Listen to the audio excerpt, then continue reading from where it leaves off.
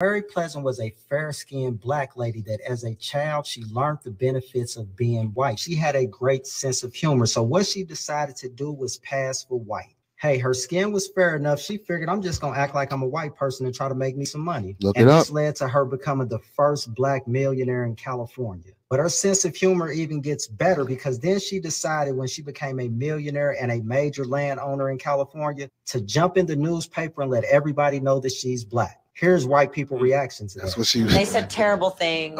She eats babies. Hey, y'all, excuse my French. You remember that movie, Minister Society? Yeah. Bill Duke? Yeah. What'd he tell Kane? Oh. What'd he tell Kane? You know you done fucked up, don't you? Yeah. Yeah. Ain't no, man, I mean, I get it. I love it that she came out and said, look, y'all gave me all this and I am who I am. But guess what? I'd have been a little white boy.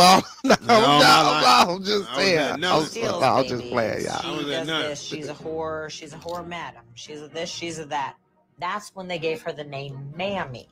That's where Mammy come from. They tried to degrade her. Mammy Pleasant. The f***'s that amount?